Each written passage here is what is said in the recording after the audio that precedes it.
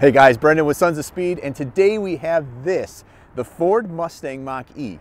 Now Ford wants us to think they slap a Mustang name on it, we should all just think it's a Mustang. But is it really? I think we can answer that question with the help of our friend Chris, who actually owns a 5.0 Mustang. Let's go find him and find out.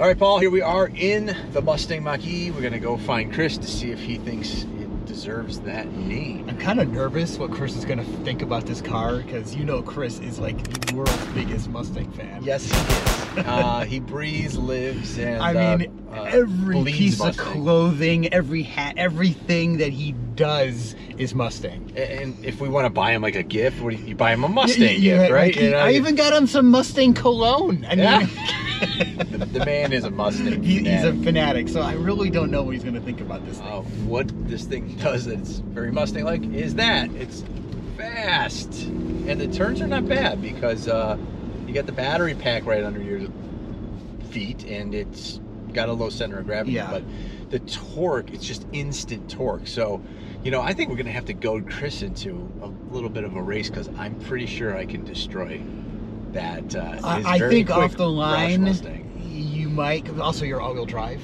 Yes, this is all-wheel drive, which is not standard. That is an option. Oh, there's an option. Okay.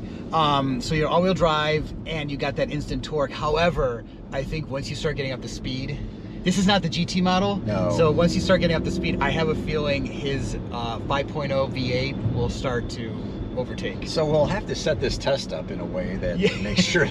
We'll make it short enough. Yeah. So we've been driving around and sort of beating on it a little bit, and I still have 93% battery left. Like, so the battery life has actually been really good, and I don't have a level 2 charger at home, but as long as I get home with about 85 or more percent, I can plug it in, and pretty much overnight, especially if it's like around 90, it'll top it off.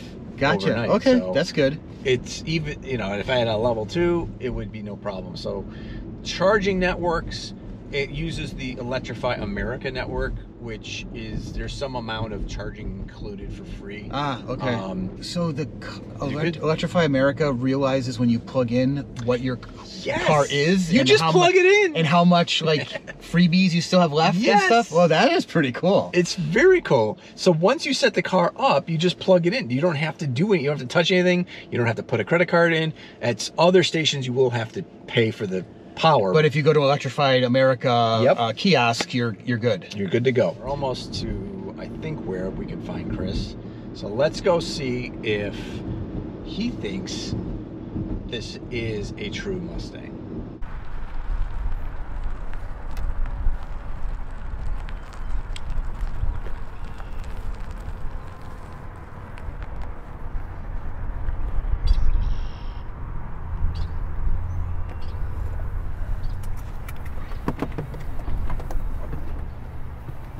What the hell is this? This, Chris, is a Mustang. No, it's not. This is not a Mustang. Yes, it is. This, my friends, is a Mustang. This, I'm not sure what this is. Well, let's do this a little scientifically. So what makes a Mustang a Mustang? I think there's a few things that make a Mustang a Mustang. Number one, it's the heritage of a Mustang. Right? That comes in with the history, the design, the whole legend of a Mustang. There's the bargain, bang for your buck aspect of a Mustang. Yeah. Oh, okay. All right. Well, hey. All right. So, like, you know, compared to another 435 to 465 horsepower car, yes, this is a pretty good bargain, right? Yes. Compared to a Tesla Model Y, this is a pretty good bargain. It's about $55,000 okay, fair with enough. the extended battery in it. Fair enough. I'll give you that the headlights are indicative of the Mustang headlights. You can see kind of that sharp headlight. I have shoulders on the back of my wheel arches. All right, yes, and that is very Mustang too. Those big shoulders that you are missing the hood scoop. But I have the twin raised buttresses. Yeah, just like your twin raised buttress. I don't have that, but I could stick one of these on there. you could. And it would be just as fake as that one. Hilarious. You could do that. All right, and I'll even give you that they're trying, they haven't succeeded as far as I'm concerned, to mimic the famous Mustang shark nose grille. Yes, they are. It's not exactly there. I'm still not convinced that this is a full Mustang, okay? There is something that this does not have, and I'm gonna show you. Do you have one of those? The Mustang Coyote 5.0 V8. Yeah, Brendan, V8. It is a nice engine. However, I have something under my hood. Voila! Yeah, see? That's what I'm talking about. Okay. That's not a Mustang. Dude, he's got you there. All right, here's another thing that I could say that why this is not a Mustang. Why? Okay. That's the sound. There is nothing in the world like the sound of a Mustang V8 ripping down the road. Let me demonstrate for you. Yeah. It's gonna be hard to argue with this one, guys.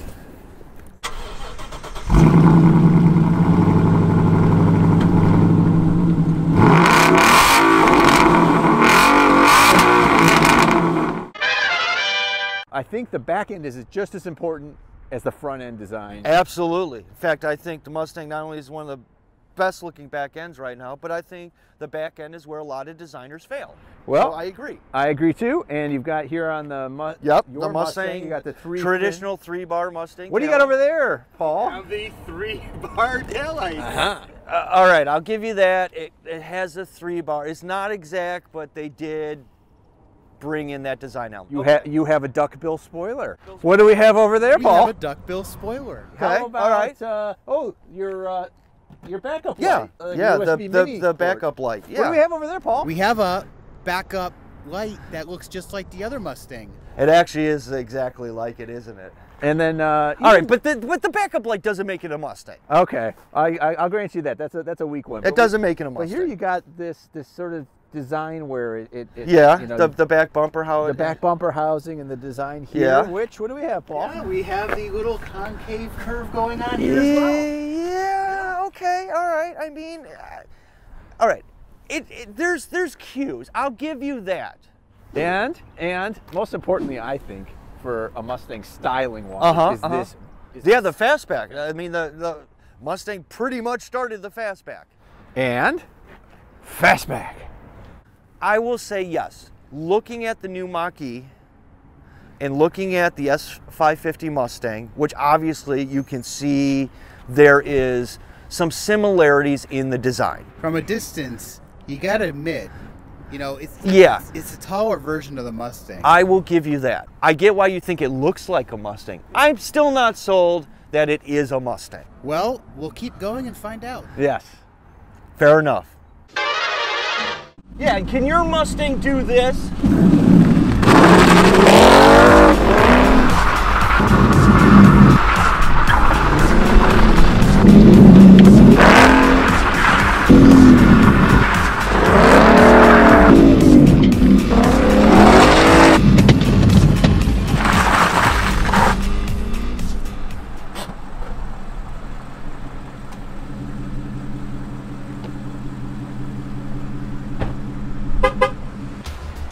So you think that's a Mustang, huh? Oh yeah. I'm gonna blow your doors off. Yeah.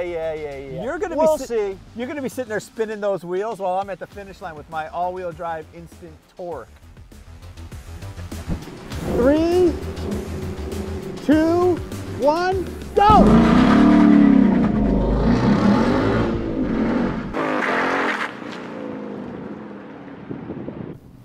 I'm in park. We have to do that one more time.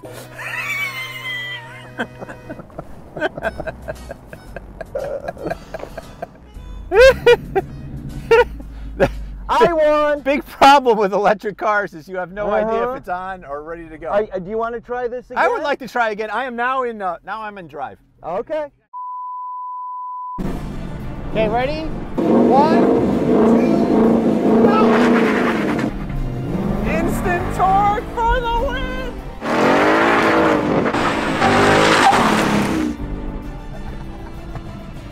Yes!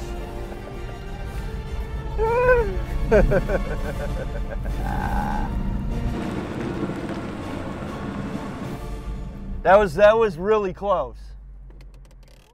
So Chris, you just lost to the base Mustang. Barely. And if it wasn't for the rear-wheel drive and the traction, I would have had you. Yeah. I would have had you.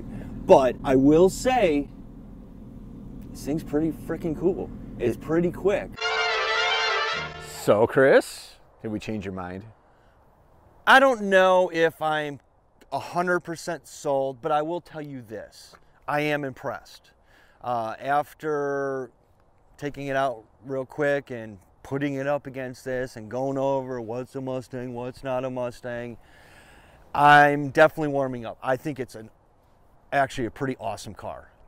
I'm still not 100% sold. Keep in mind, this is not the GT version, which even has more power. That's coming out soon. Right, the GT version I'm actually pretty excited about because that's better range, a lot more power. Yep. 0 to 60 is supposed to be like 3.5, 3.8 seconds. That's insane.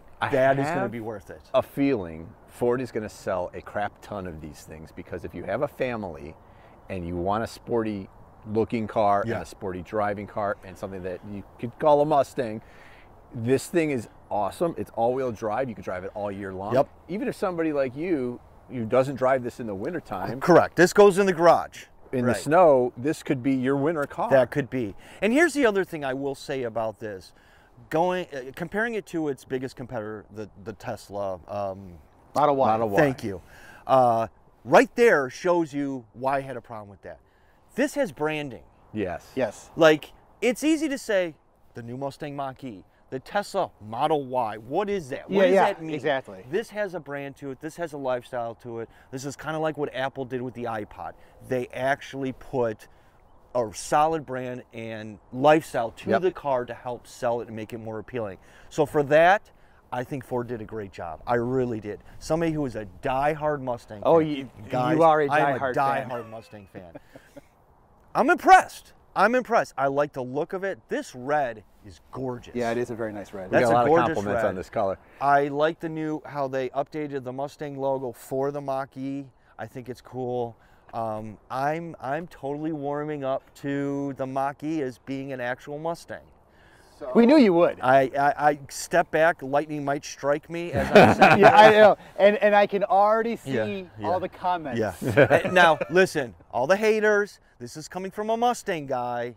I don't want to say it, but the Mach-E is a Mustang. So with that being said, on that bombshell, I want to thank everyone for watching this video. Please subscribe to our channel. We are Motor Driven. There's so much awesome content on this channel that you will just have nowhere else that you need to go. Just subscribe here. You're one and done. And make sure you hit a like on this video, throw us a comment, share it with your friends. We'll see you next time here with Sons of Speed on We Are Motor Driven. Take care. by the way, I am denying everything I just said about this. We've got it on tape. Okay, my range is kind of low, so let's go fill this thing up. It's more miles.